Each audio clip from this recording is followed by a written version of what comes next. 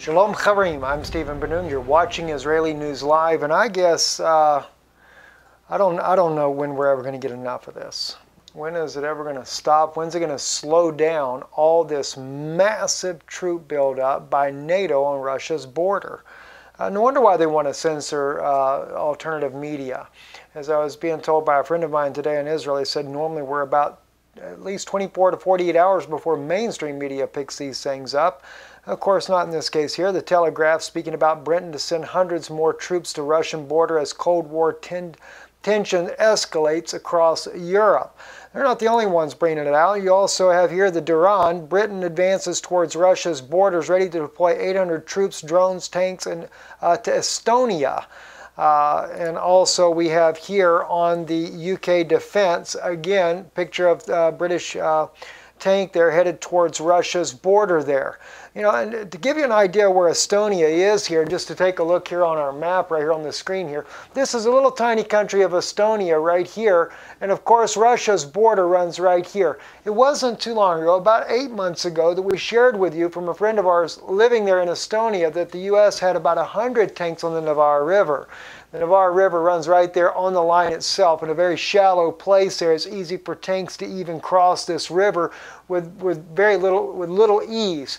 But you got to remember, St. Petersburg is right here. And this is why there's such a massive buildup of troops there, especially in Estonia, because the whole intention is to deliver a crushing blow to President Putin by trying to take St. Petersburg.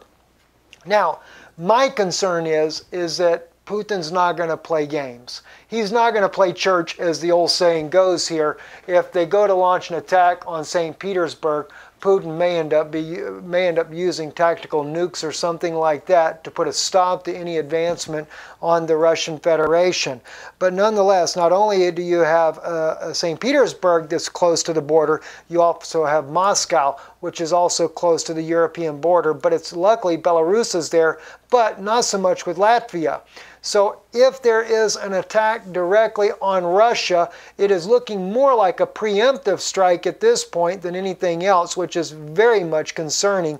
We already have all the fronts on Ukraine, but of course there is the self-proclaimed People's Republic inside of Ukraine on the map right here, who have been, they kind of put a buffer zone between Russia and the Ukrainian forces there.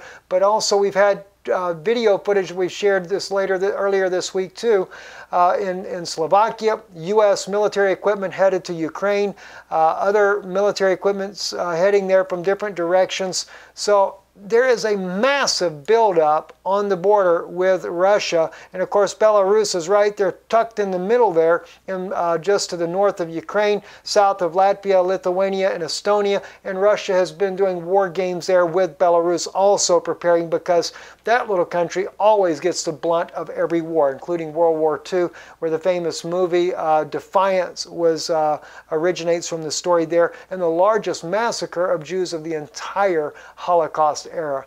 Anyway, I'm Stephen Ben-Nun. You're watching Israeli News Live. Very troubling news to be hearing. So many troops. And by the way, real quick before we close out on this broadcast, according to this here, the UK Defense Journal that published this article here, the 800 personnel to Estonia is with France and Denmark's contributing further troops.